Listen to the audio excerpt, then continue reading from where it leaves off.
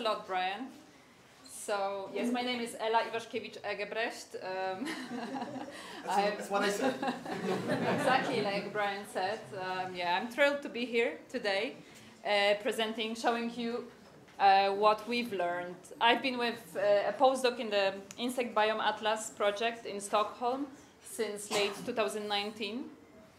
And as Fredrik gave us the estimate that processing all the thousands of samples will take 20 days, well, it took us a while longer because we had to figure out what to do, how to make sense of this insect soup.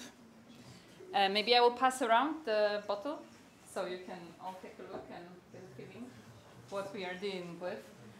So this is a picture from Freezer House in Sweden, where we have a collection of our Swedish and Malagasy samples. And yes, learning from the Swedish Malagasy projects, we know that looking at every insect and identifying it is just extremely time-consuming. It's just not possible. And we wanted to implement genetic methods to identify insects, but how exactly to do it? There was no clear method, and we've spent a lot of time and effort working on this. We have now optimized protocol that should, in principle, allow us to process it very fast and very effectively. It's reliable, it's reproducible, it's cost-effective, and yes, we are happy to share it and implement it in different places. So, to give a little bit of background, I want to introduce you to the DNA barcoding. So, all life, as we know it, has same genetic code, and we know how to sequence it. And we also have this one specific part of the genome, the CO1 gene, that serves as a sort of a barcode for all life. It has been used widely, and we have a large database that we can compare those barcodes to. And basically, by sequencing this short fragment, we can very effectively decipher what species this DNA comes from and identify all different insects. So what we do in short with meta-barcoding is that we extract DNA from the whole community of insects, the whole bottle of insects. We amplify the short barcode fragment of DNA, sequence it, and then we can assign each barcode to a specific insect species. This is the overview of our protocol. I will walk you through different steps, but here I wanted to give you the overview and to show the principle that we start with one such a Malaise trap catch bottle.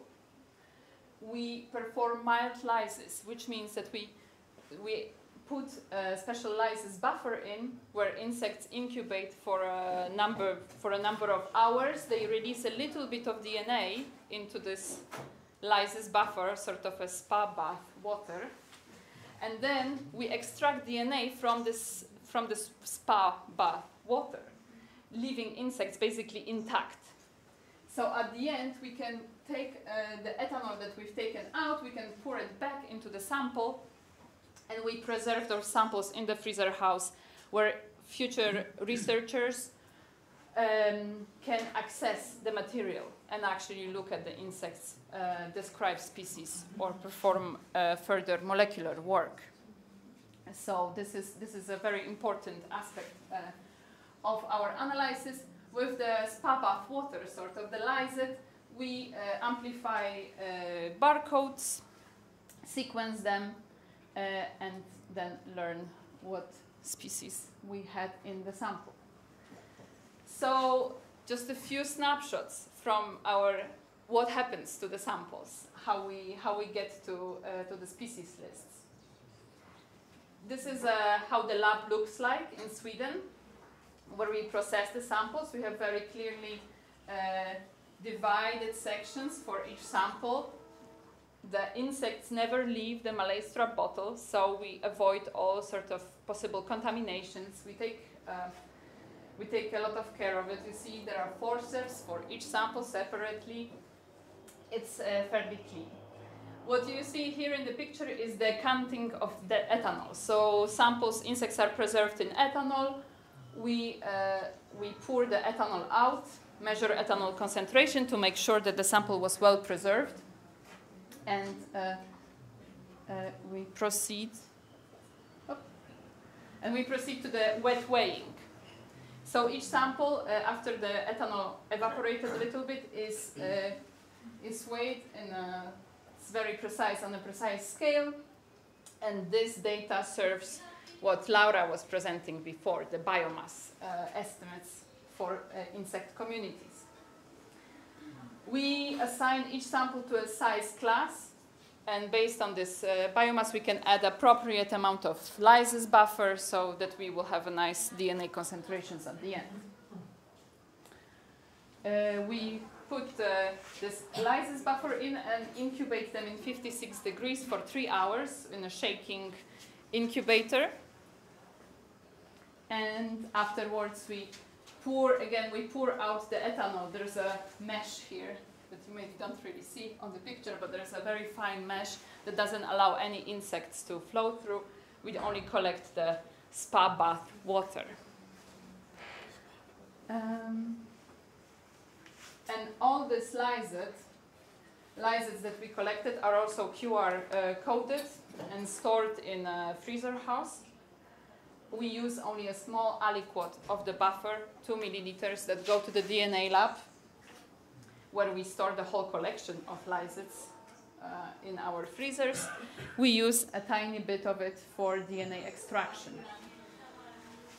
To speed things up, we use robots to purify DNA, and then the extracted DNA we divide into two batches, the working stock that we sequence afterwards, and the long-term storage, which is also QR coded. Each of those tubes has its own individual QR code, and this is a collection of DNA that is also accessible to researchers.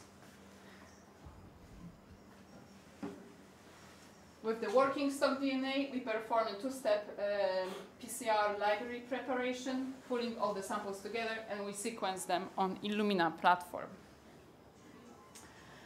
What we receive as a result of the sequencing is just hundreds of thousands of barcode variants, of different genetic variants that we detected in our samples. They have just very cryptic names. It's a super long, also sort of a code that identifies them.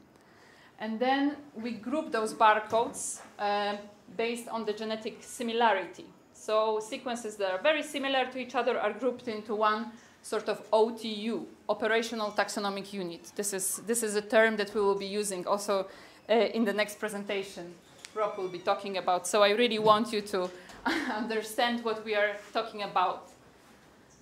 All those sequences that were very similar to one another become our one taxonomic unit.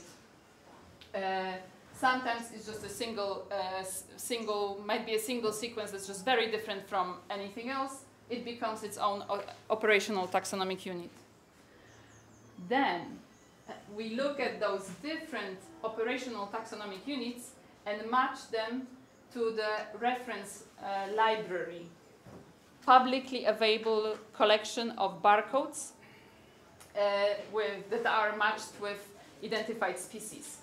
So if we look, we just compare our sequence to the reference library, and then we can say that the OTU number 1 was this beautiful moth, for instance. This is what this sequence was coming from.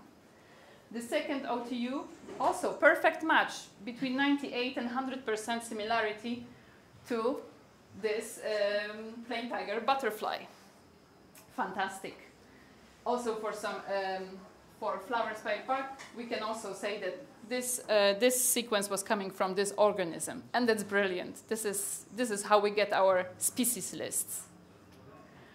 However, what also happens very often is that we have sequences, operational taxonomic units, that match to something, but we don't know what that exactly is. For instance, we know that it's an ant, probably from a genus Camponotus, but we do not have a sequence for this particular species in the reference library. We don't have it yet. So so we can only assign it to a certain taxonomic level. A different OTU, we know it's a cockroach, and we basically don't know much more. We don't know what family, what genus, what species it comes from. So these are those gaps in the reference library that we are dealing with. And in Sweden, to reiterate what Fredrik was talking about, the reference library is fairly complete. We share species in Sweden, we share with all Europe, basically. So there is a lot of effort for many years been in completing those reference libraries. In Madagascar, of course, situation is very different. The fauna is very specific, different, and it's just isolated from the rest of the world. So the effort needs to happen here to complete such reference library. And with this, I want to say thank you.